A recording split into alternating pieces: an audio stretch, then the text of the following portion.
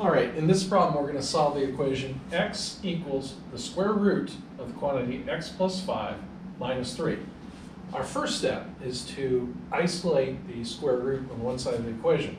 So I'm going to add 3 to both sides. On the left-hand side, I'm going to get x plus 3. And then on the right-hand side, 3 minus 3 is 0, so we're just left with the square root of x plus 5. Our next step is to get rid of the square root. So to do that, we're going to square both sides. So I'm going to square x plus 3, and I'm going to square the square root of x plus 5. Now when you square a square root, it just undoes the square root, so we're left with x plus 5 on the right. Now on the left, we have x plus 3 times x plus 3. So I can do that with the Punnett square here. So do x plus 3 times x plus 3.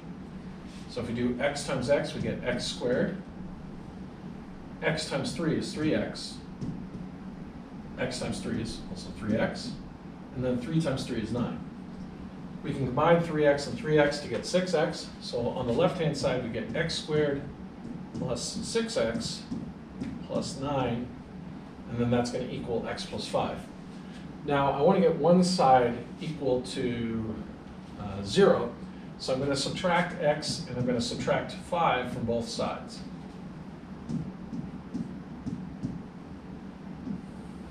Okay, so on the right-hand side, x minus x is 0, and 5 minus 5 is 0, so we're left with 0. On the left-hand side, we have x squared plus 6x minus x, which is 5x, plus 9 minus 5, which is 4. Okay, this is factorable, so we can factor this when a equals 1 by listing out the factors of 4 that add to 5. So those are 1 and 4.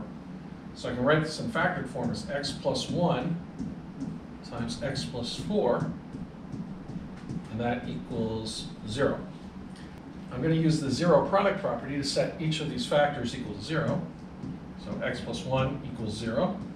We'll subtract 1 from both sides and get one of our potential solutions as x equals negative 1. We'll also set x plus 4 equal to 0. And subtract 4 from both sides to get our other potential solution as x equals negative 4.